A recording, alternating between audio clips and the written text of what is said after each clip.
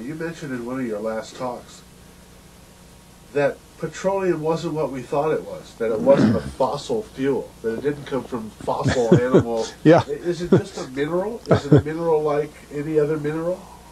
Is that how it, what would you say? How did it, what's the origin of You see, petroleum?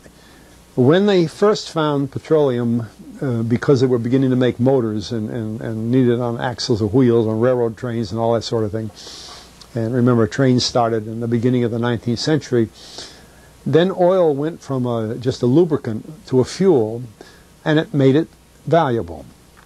And Rockefeller happened to be the smartest man in the business at the time, but he made most of his money, or much of it, off the transport of the petroleum as well as selling it.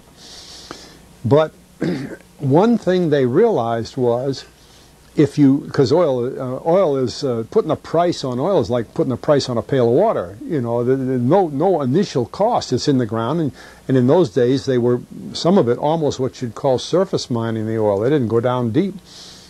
So in order to get the price up, they hit on the idea that they would have to make it appear to be scarce. That after we take the next few barrels out, we're probably going to have to close as well. You know, that kind of thing. Well, a very fortuitous event. In 1892, there was a convention in Geneva of scientists to determine what organic substances are. Well, the definition of organic is a substance with hydrogen, oxygen, and carbon. And so it's usually a living substance, a tree. You analyze a dead tree, hydrogen, carbon, and oxygen, and grass, and so on, living things. Animals, we are hydrogen, oxygen, and carbon. So at this Geneva Convention, Rockefeller took advantage of sending some scientists over who said, oil, petroleum, is hydrogen, oxygen, and carbon. Therefore, it must be derived from the spoiling, the rotting of formerly living matter. And playing the game properly, when this scientific convention was over, they defined oil as the residue from formerly living matter. Well, that makes it a fossil fuel. I don't know why they decided to use the word fossil, but it says formerly living matter, it's fossil. Well, of course, today, and another thing we should know is that there has never been a fossil, a real fossil, found below 16,000 feet. And you can't argue at 16,000 there's a level line, because someplace the ground sinks and so on. But 16 is what the scientists say, 16,000. We mine oil, or we drill for oil, at 30,000, 33,000, 28,000 every day of the week. So right there we rule it out that it isn't fossil fuel. It's called fossil fuel for the minds of the public to feel that it is an asset that is running out, being depleted. We talk about depletion allowance, which is a lot of, you know.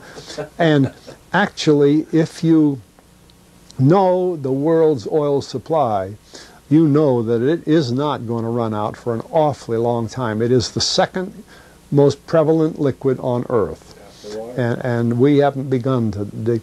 Well, with all that background, you see, the people in charge of the petroleum business, for perfectly reasonable business things, like any other man in a business, wants to keep his price as high as he can get away with.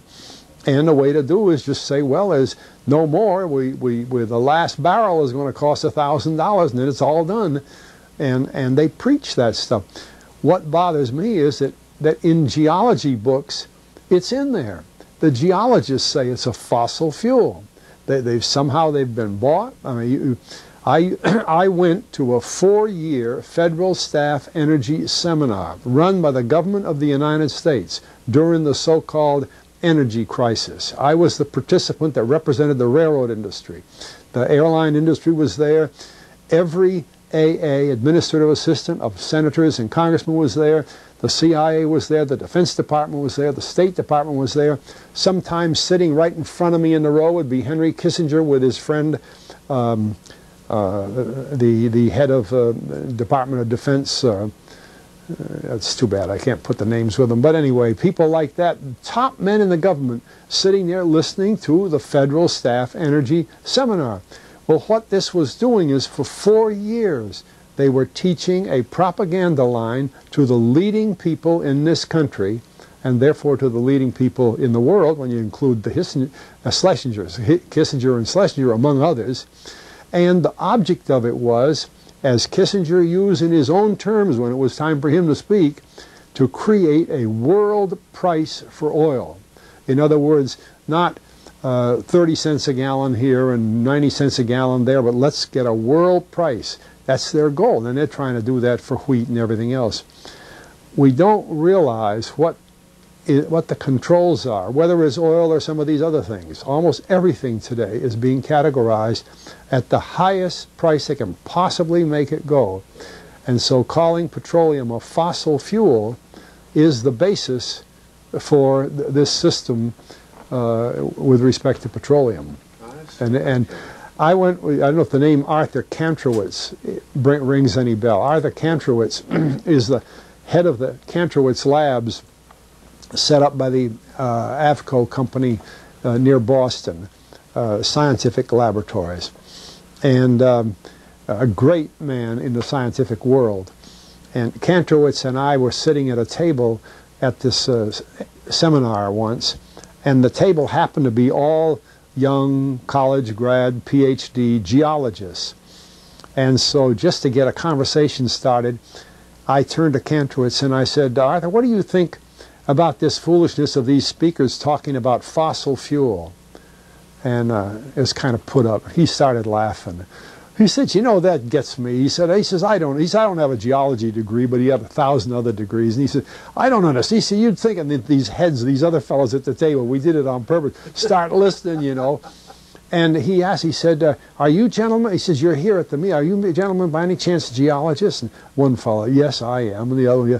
He said, well, why don't you tell me? He said, why is oil, you know, and he went on like that. We brought the house down because nobody could argue with Kantrowitz. He like Einstein. People aren't going to, and he told him right there, he said, just drop it. But it's in all the books and in all the papers. But it started from that strange meeting in 1892, a scientific convention. I have a big, thick scientific encyclopedia put out by the Divan Ostrand Company that's about 15 years old now, but it has the whole story of the conference. It doesn't have the Rockefeller part, but it has the whole story of how they straightened out organic chemicals and how it was all figured, and they've got petroleum right in there. Amazing. Amazing. So these aren't accidental things, you see. There's a dollar sign behind almost everything. Yeah, okay.